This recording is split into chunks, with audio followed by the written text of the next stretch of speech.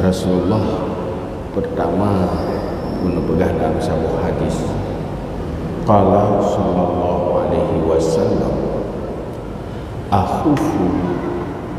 akhwafu ma akhafu alaikum ithnatani, tulul amal wa itba'ul hawa. Yang paling aku takuti, sesuatu yang aku takutkan di atasmu, dua perkara. Hal yang dikhawatirkan oleh Rasulullah terhadap umat, tapi dua hal yang paling ditakuti oleh Rasulullah, yang meracuni masa depan, yang cukup berbahaya. Pertama, tulul amal, panjang angan-angan. Yang kedua, itba'ul hawa, mengikuti selera nafsu. Dua buah halnya yang merusak fungsi iman. Pertama, panjang angan-angan. Yang kedua, itba'ul hawa, mengikuti selera. Manusianya pertama di saat hidup akan berfikir nak kehidupan setelahnya. Itu tanya kena nyobatan tanya nak ke masa depan, besok, tahun depan, yang masa muda, saat tua, sehingga tergiring untuk menata masa depan hidup. Yang kedua, bahawa manusianya nak selera, nak keinginan. Timuh bermacam selera. Umumnya nafsu seleranya pada hal yang tidak bermanfaat.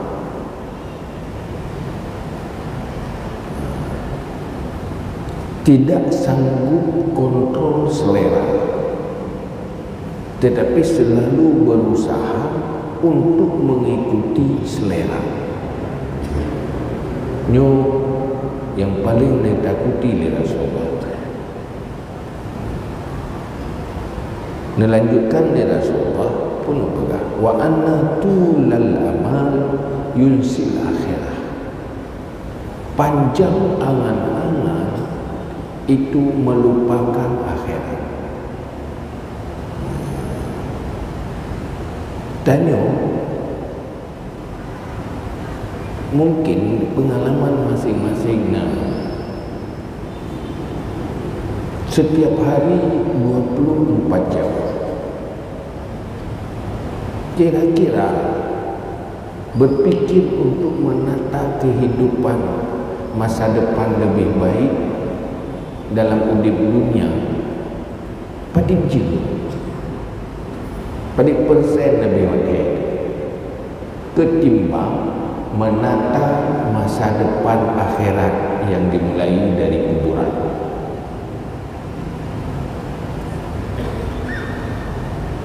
Semakin banyak berpikir menata masa depan dunia yang lebih baik, memikirkan hidup yang lebih bahagia, menyebabkan lupa akhirat.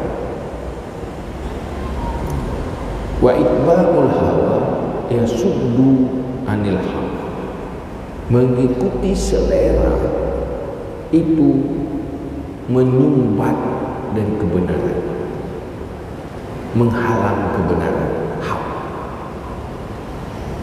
tegak kebenaran karena hancur oleh selera nafsu yang tidak ditahan.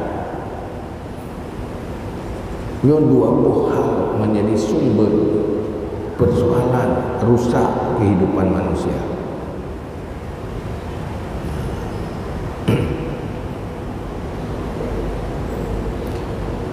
Karena Nepegah oleh Allah dalam Al-Quran, innan nafsa la amaratan bisu. Selera nafsu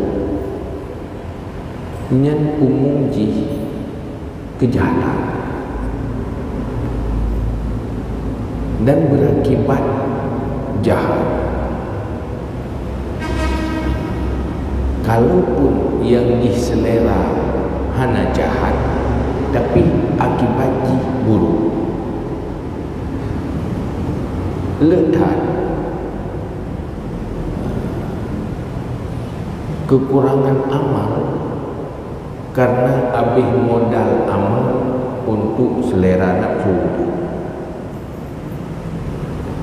Saboh baca model baru yang bermerek dan mahal pasti telah mengalihkan dari sedekah.